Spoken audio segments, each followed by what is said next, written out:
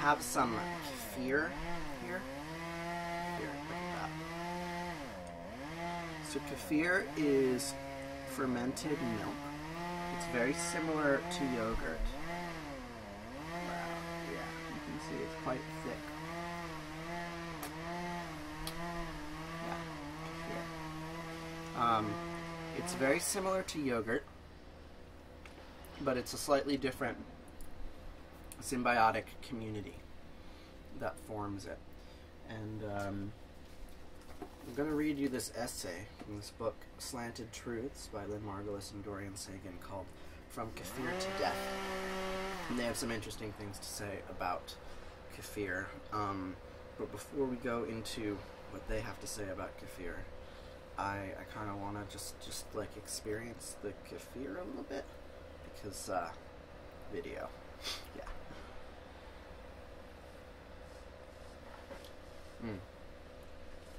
I'm getting to the dregs. So that's an interesting difference between kefir and yogurt, is that kefir has dregs.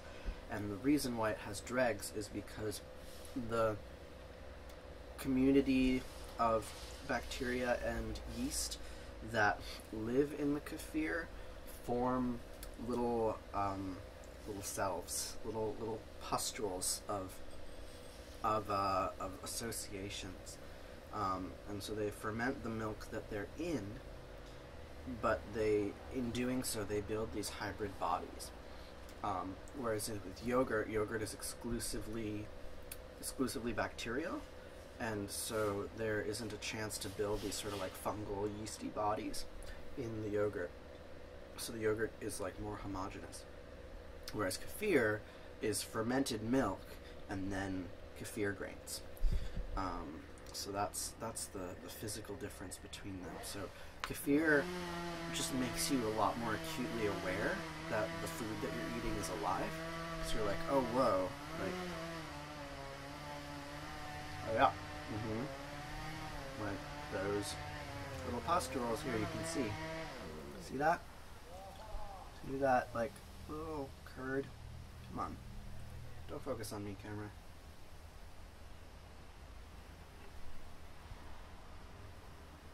There we go. That curd there is alive. It's a SCOBY. It's a symbiotic community of bacteria and yeast. Yeah, so kefir really reminds you that your food is alive because you can taste it. It's like a little sandy. I'm not selling this food very hard, am I? No, but it's wonderful. It's like I've been drinking this all day. It's really great. It's very nutritious and full of probiotics. And now I'm just rambling. I've been talking at you for 3.5 minutes. I'm gonna get to Lynn Margulis now, because Lynn Margulis has more articulate things to say on this matter than I do. And then maybe in a future video, after I've read this one, I can tell you what I think about it a little bit more articulately than kefir is sandy. Yeah. Okay, let's do that. So, From Kefir to Death by Lynn Margulis. I need one more set first.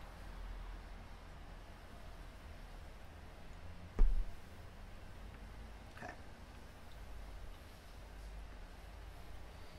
It happens to the individual.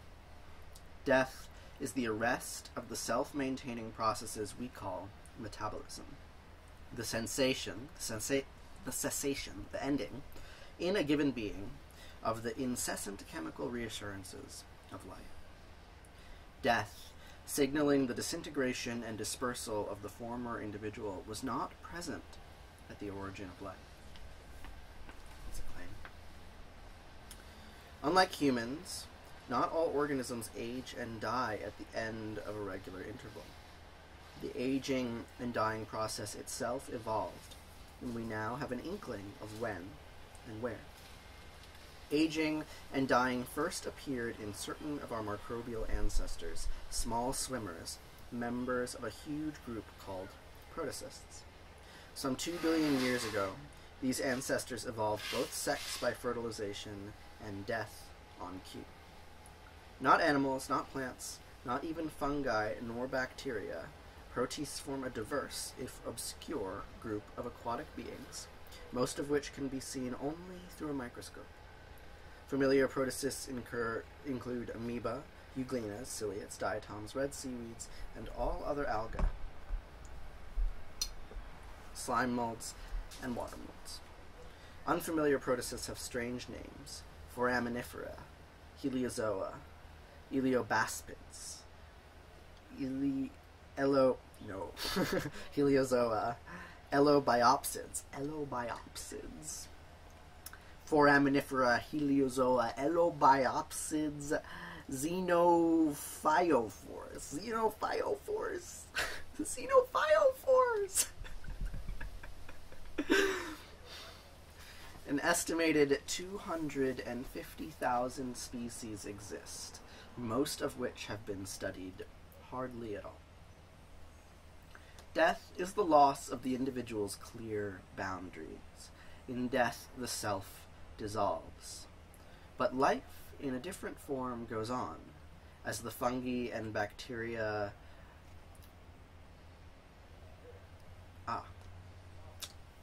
But life goes on in different forms, as the fungi and bacteria of decay, or as a child, or as a grandchild who continues living. The self becomes moribund because of the disintegration of its metabolic processes, but metabolism itself is not lost. Let's repeat that. Death is the loss of the individual's clear boundaries. In death, the self dissolves. But life in a different form goes on, as the fungi and bacteria of decay, or as a child or a grandchild who continues living. The self becomes moribund because of the disintegration of its metabolic processes, but metabolism itself is not lost. Any organism ceases to exist because of circumstances beyond its control. The ambience becomes too hot, too cold, too dry for too long. A vicious predator attacks, or poison gas abounds. Food disappears, and starvation sets in. The causes of death in photosynthetic bacteria, algae, and plants include too little light, lack of nitrogen, or scarcity of phosphorus. But death also occurs in fine weather, independently of direct environmental action. This built-in death. Hold on. Let's go back. I was hoping she was going to explain something, but she didn't, so I'm going to explain it, or focus on it. The self becomes moribund because of the disintegration of its metabolic processes, but metabolism itself is not lost. So, I die. A mushroom eats me. My metabolism ceases, and in so doing, the fungi's metabolism expands. So there's an unbroken line of continuity of metabolism. Now, what's metabolism? Well, it's the functioning of life, right? In the broadest of senses, it's just capturing energy and using it to continue form. That's metabolism. So my form ends, my particular form. I die. I'm consumed by a fungus, but the metabolism, the energetics, continues on. Or I die, but my daughter lives on, right? My metabolism is continuous with hers. We're not talking about genetic similarity. That's far too sophisticated for this. We're just talking energetics. So what she's saying is that there is a core kind of self, a self that is underneath the individual selfhood, right? The first sentence of this paper was, it happens to the, quote, individual.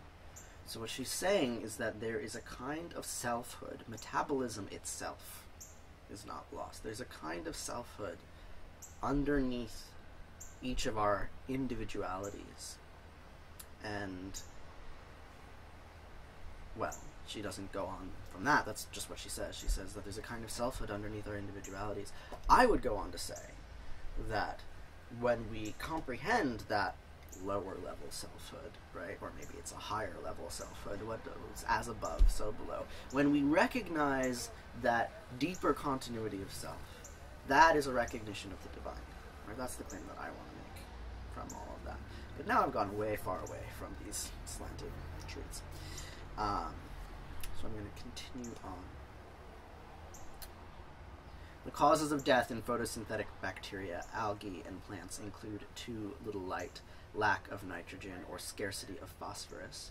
But death also occurs in fine weather, independent of direct environmental action. This built-in death, for example, Indian corn stalks that die at the end of the season, and healthy elephants that succumb at the end of a century. This is programmed. Programmed death is the process by which microscopic protocysts, such as Plasmodium, the malarial parasite, or a slime mold mass, dry up and die. Death happens, as they say, death happens, say, a butterfly.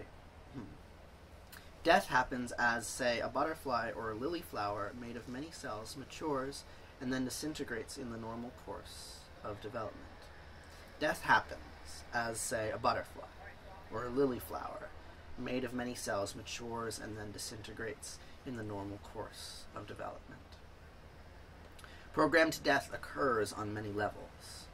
Monthly, the uterine lining of menstruating women sheds its dead cells, the menstrual blood. Monthly, the uterine lining of menstruating women sheds as its dead cells, the menstrual blood flow through the vagina. Each autumn, in judicious trees and shrubs of the northern temperate zone, rows of cells at the base of each leaf stem die. Without the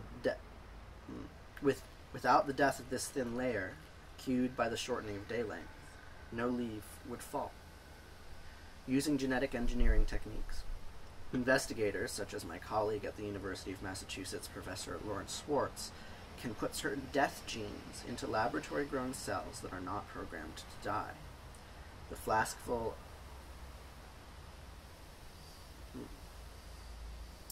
I've not read this before, so it's difficult for me to read and then also talk to you. I get tripped up, so I'm going to go back. Programmed death occurs on many levels.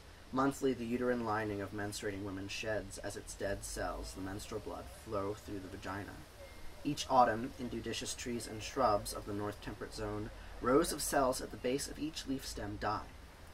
Without the death of this thin layer, cued by the shortening of the day length, no leaf would fall. Using genetic engineering techniques, investigators such as my colleague at the University of Massachusetts, Professor Lawrence Schwartz, can put certain death genes into laboratory-grown cells that are not programmed to die. The flaskful of potentially immortal cells, on receipt of this DNA, then die so suddenly that the precipitous cessation of their metabolism can be timed to the hour. The control cells that have not received the death genes live indefinitely. Menstrual blood, the dying leaf layer, the rapid self-destruction of cells that receive the death genes, and the slower but more frightening aging of our parents and ourselves are all examples of programmed death. Unlike animals and plants that grow from embryos and die on schedule, all bacteria, most nucleated microscopic beings, namely the smaller protocysts and fungi such as molds and yeast, remain eternally young. These inhabitants of the microcosm grow and reproduce without any need for sexual partners. At some point in evolution, meiotic sex, the kind of sex involving genders and fertilization, became correlated with an absolute requirement for programmed death. How did death evolve in these protocyst ancestors? An elderly man may fertilize a middle-aged woman, but their child is always young. Sperm and eggs merge to form the embryo, which becomes the fetus and then the infant. Whether or not the mother is 13 or 43 years old, the newborn infant begins life equally young. Programmed death happens to a body and its cells. By contrast, the renewed life of the embryo is the escape from this predictable kind of dying. Each generation restores the status quo ante, the microbial form of our ancestors. By a circuitous route, partners that fuse survive, whereas those that never encounter sexual liaisons pass away. By a circuitous route, partners that fuse survive, whereas those that never enter sexual liaisons pass away. So the partners that fuse survive. Again, it's important to point out the kind of individuality that she's referring to here, because the individual partners do not survive, but their metabolism remains contiguous, and something about their genome remains contiguous, and that is what survives. So it's self of a different order. Different order of self. Eventually, the ancestral microbes made germ cells that frantically sought and found each other. Fusing, they restored youth. All animals, including people, engage in meiotic sex, all descended from microbes that underwent meiosis, cell divisions that reduce by half chromosome numbers, and sex, fertilization that doubles chromosome numbers. All descended from microbes that underwent meiosis. Bacteria, fungi, and even many protists were, and are, reproducing individuals that lacked sex lives, like ourselves. They must reproduce without partners, but they never die unless they are killed. The inevitability of cell death and the mortality of the body is the price certain of our protist ancestors paid, and we pay still, for the meiotic sex they lack. Surprisingly, a nutritious... Okay. Introduction complete. She's going to move on to Kefir now, but let's summarize what that... So she's talking about death, and what she's saying is that death as we know it was the price we paid for sex, right? Sex has this obscure evolutionary advantage of making the lineage more evolvable. I mean, that's a claim. You can challenge me on that, but I think that's generally the way that I understand the evolutionary advantage of sex, is that it increased the evolvability of the lineage, and so the lineage evolved.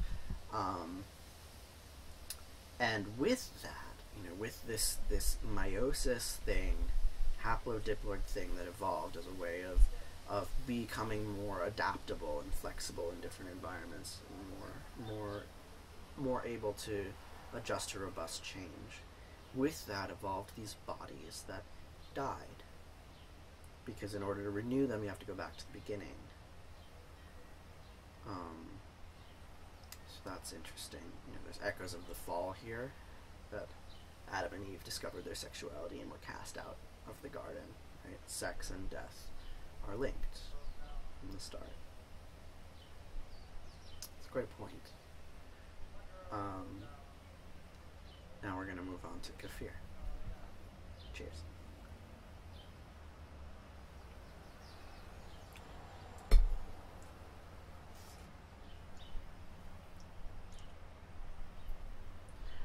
Surprisingly, a nutritious and effervescent drink called kefir, popular in the Caucasus Mountains of southern Russia and Georgia, informs us about death. Even more remarkably, kefir also illustrates how symbiogenesis, the appearance of new species by symbiosis, works. The word kefir applies both to the dairy drink and to the individual curds or grains that ferment the milk to make the drink. These grains, like our protist ancestors, evolved by symbiosis. Abe Gommel, a Canadian businessman and owner of Liberté dairy products, manufactures real kefir of the Georgian Caucasus as a small part of his line of products. He and his diligent co-worker, Jeanette Balkamin, descend daily to the basement vat room of his factory to inspect the heated growth of the thick, milky substance on its way to becoming commercial kefir. Like all good kefir makers, they know how to transfer the most pulp and thriving pellets Like most good kefir makers, they know to transfer the most pulp and thriving pellets at between 9 and 10 every morning, weekends included, into the freshest milk. Although nearly everyone who lives in Russia, Poland, or even Scandinavia drinks kefir, this champagne yogurt of the Caucasus peoples is still almost unknown in Western Europe and the Americas. Abe Gommel and Jeanette Buchemin have been able to train only 2 other helpers who must keep constant vigil over the 2 vats they are always running. Legend says the Prophet Muhammad gave the original kefir pellets to the Orthodox Christian peoples in the Caucasus, Georgia, near Mount Erebus, with strict orders never to give them away. Nonetheless, secrets of preparation and possibly life-extending Muhammad pellets have of course been shared. A growing kefir curd is an irregular spherical being, looking like a large curd of cottage cheese, about a centimeter in diameter. Individual kefir pellets grow and metabolize milk sugars and proteins to make kefir the dairy drink. When active metabolism that assures individuality ceases, kefir curds dissolve and die without aging. Just as corn cobs in the field, active yeast in fermenting vats, or fish eggs in trout hatcheries must be tended, so kefir requires care. Dead corn seeds grow no stalks, and dead yeast makes neither bread nor beer. Dead fish are not marketable, and in the same way, kefir individuals after dying are not kefir. Comparable with damp but inactive yeast or decaying trout eggs, dead kefir curds teem with a kind of life that is something other than kefir, a smelly mush of irrelevant fungi and bacteria thriving and metabolizing, but no longer in integrated fashion, on corpses of once were live individuals. Like our protocyst ancestors that evolved from symbioses among bacteria, kefir individuals evolved from the living together of some 30 different microbes, at least 11 of which are known from recent studies. See Table 7-1. Would you like to hear a list of the 11 species that Lynn Margulis is convinced are in kefir grains? Let's read them. Each individual is composed of, from the kingdom bacteria, Monera, Streptococcus lactis, Lactobacillus casei, Lactobacillus brevis, Lactobacillus helveticus, Lactobacillus bulgaricus, Leuconostoc mesententrides, Asobacteria aceti, and from the kingdom fungi, you've got Cluveromyces marxianus, Trulobastora deribuceci, Canadia kefir, I found it in kefir in Canada, Candida kefir, Saccharomyces cerevisiae, and at least 15 other kinds of unknown microbes. Now, there's a lot going on in this kefir.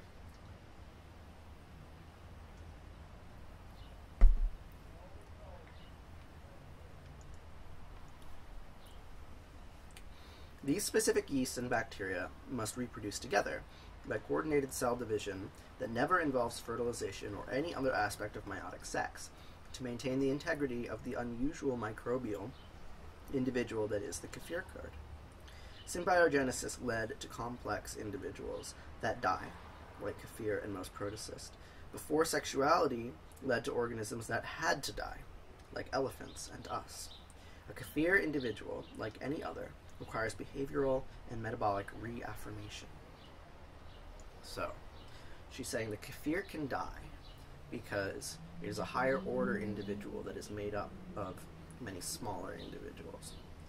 And the higher order structure can be upset by a parasitic fungus or a parasitic bacteria, and the kernel will dissolve, and what you're left with is a collection of individuals eating each other, whereas the kefir itself is a symbiosis, and so it maintains a kind of structure. So it's a structure that can die, it doesn't have to, right? And then, but eventually that structure became so integrated and so important to the lives of the units below it that the structure itself became essential, and therefore it had to die. That's a leap. Therefore it had to die. I can't back that leap up right now, but it's back upable. The evolution of death. So, a kefir individual, like any other, requires behavioral and metabolic reaffirmation. During the course of brewing the yogurt-like beverage, people had inadvertently bred for kefir individuals. In choosing the best starter to make the drink, villagers of the Caucasus naturally selected, which means they encouraged the growth of certain populations and stopped the growth of others. These people inadvertently turned a loose confederation of microbes into well-formed populations of much larger individuals, each capable of death. So that's crazy. So by selecting the best tasting kefir over hundreds of years, they created a symbiosis, because the bottles of milk that were most effectively fermented were the ones where the microbes could complement each other. Oh, you break down this sugar and I'll break down that one, you know? And we can trade products between us. Like, so you get this kind of wholeness because it was selected for.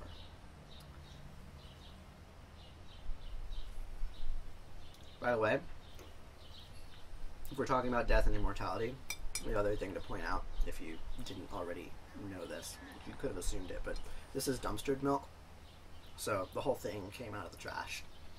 We'll just let that metaphor be. Okay. Where were we? During the course of brewing the yogurt-like beverage, people had inadvertently bred for kefir individuals. In choosing the best starter to make the drink, villagers of the Caucasus naturally selected, which means they encouraged the growth of certain populations and stopped the growth of others. These people inadvertently turned a loose confederation of microbes into well-formed populations of much larger individuals, each capable of death. In trying to satisfy their taste buds and stomachs, kefir-drinking Georgians are unaware that they have created a new form of life. It's pretty wild. The minute beings making up live kefir grains can be seen with high-powered microscopy. Figure 7.1. Can I show you figure 7.1? Oh man. Okay. Let's see, here's figure 7.1. I don't know really what we're looking at, but it's kefir. Yeah. I don't know. You're on the internet. You don't need to look at figure 7.1. You can just Google kefir grain. Just Google kefir grain on the Googles, and you'll get a much better picture than that. I'll just you can pause the video and look up at kefir grain, and then we can keep going. All right. I assumed you've had enough time to Google kefir grain now. So. The minute beings that make up kefir grains can be seen on Google or with high-powered microscopy. Specific bacteria and fungi inextricably connected by complex materials, glycoproteins, and carbohydrates of their own making. Individuals bound by their own skin, so to speak. In healthy kefir, the bacterial and fungal components are organized into a curd, a covered structure that reproduces as a single entity. As one curd divides to make two become 4, 8, 16, and so on, the reproducing kefir forms the liquid that after a week or so of growth becomes the dairy drink. If the relative quantities of its component microbes are skewed, the individual curd dies and sour mush results. Kefir microbes are entirely integrated into the new being, just as the former symbiotic bacteria that became the components of protocyst and animal cells are integrated. As they grow, kefir curds convert milk into the effervescent drink. Starter, the original Caucasan kefir curds, must be properly tended. Kefir can no more be made by the right mix of chemicals or microbes than can oak trees or elephants. Scientists now know, or at least strongly suspect from DNA sequence and other studies, that the oxygen-using parts of nucleated cells evolved from symbioses when certain fermenting larger microbes, thermoplasma like archaeobacteria, teamed up with smaller oxygen-respiring bacteria. So that's interesting. I wonder when this essay was written. Yeah, because that's canonical now, and the way she's writing it, it sounds like it might have still been controversial. But she's talking about endosymbiotic theory. She's saying that we know that the oxygen part of our cells evolved from symbionts with smaller bacteria. Yeah, mitochondria. So she's going to go on and explain this. Mitochondria, which combine oxygen with sugars and other food compounds to generate energy, are found almost universally in the cells of protocost fungi, plants, and animals. We, as all mammals, inherit our mitochondria from our mother's egg. Like Kefir, we, and all other organisms made of nucleated cells, from amoeba to whales, are not only individuals, we are aggregates. Individuality arises from aggregation, communities whose members fuse and become bounded by materials of their own making. Just as people unconsciously selected the new Kefir life form, so other beings caused evolution of new life, including our ancestors, as microbes, feeding on each other's fats, proteins, carbohydrates, and waste products, but only incompletely digesting them, selected each other, and eventually coalesced. That was a sentence. I'm going to read that sentence again. It was really long. Like Kefir, we, and all other organisms made of nucleated cells, from amoebas to whales, are not only individuals, we are aggregates. Individuality arises from aggregation, communities whose members fuse and become bounded by materials of their own making. Just as people unconsciously selected the new Kefir life form, so other What's this sentence? Just as people unconsciously selected the new Kefir life form, so other beings caused evolution of new life, including our ancestors, as microbes, feeding on each other's fats, proteins, carbohydrates, and waste products, but only incompletely digesting them, selected each other, and eventually coalesced. That's a tough sentence. I'm not sure what it means. Plants, from ancestors that selected but did not entirely digest each other as food. Plants come from ancestors that selected but did not entirely digest each other as food. Hungry ancestral swimming cells took up green photosynthetic microbes called cyanobacteria. Some resisted digestion, surviving inside larger cells and continuing to photosynthesize. With integration, green food grew as a part of a new self. The bacterium outside was now an individual. Sorry, guys. Plants come from ancestors that selected but did not entirely digest each other as food. Hungry ancestral swimming cells took up green photosynthetic microbes called cyanobacteria. Some cyanobacteria resisted digestion, surviving inside larger cells and continuing to photosynthesize. With integration, green food grew as part of a new self. The bacterium outside was now an integral part inside the cell. From the partly digested cyanobacterium and a hungry translucent swimmer, a new individual, the alga, evolved. From green algal cells, protocysts, came the cells of plants. Kefir is a sparkling demonstration that the integration processes by which our cells evolved still occurs. Kefir also helps us recognize how the origin of a complex new individual preceded programmed death in the individual on an evolutionary timescale. Kefir instructs us, by its very existence, how the tastes and choices of one species, ours, influence the evolution of others, the 30 intertwined microbes that became Kefir. Although Kefir is a complex individual, a product of interacting aggregates of both non-nucleated bacteria and nucleated fungi, it reproduces by direct growth and division.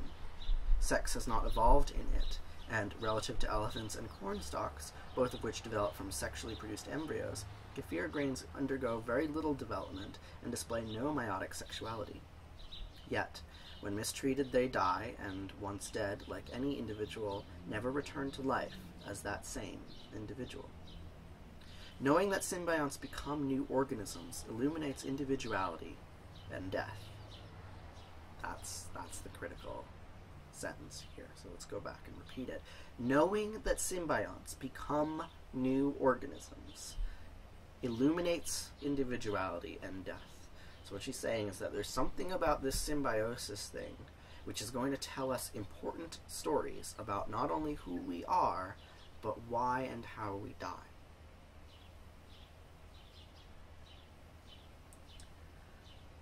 Individuation, which evolved in the earliest protocyst in a manner similar to the way it did in Kefir, preceded meiotic sexuality. Programmed aging and death was a profound evolutionary innovation. limited to the descendants of the sexual protocysts that became animals, fungi, and plants. The development of death on schedule, the first of the sexually transmitted the development of death on schedule, the first of the sexually transmitted diseases, death is a sexually transmitted disease, evolved along with our peculiar form of sexuality, a process that Kefir lacks now and always has done without. The privilege of sexual fusion, the two-parent fertilization-meiosis cycle of many protocysts, most fungi, and all plants and animals, is penalized by the imperative of death. Kefir, by not having evolved sex, avoids having to die by programmed death. Cool. Thanks for reading with me.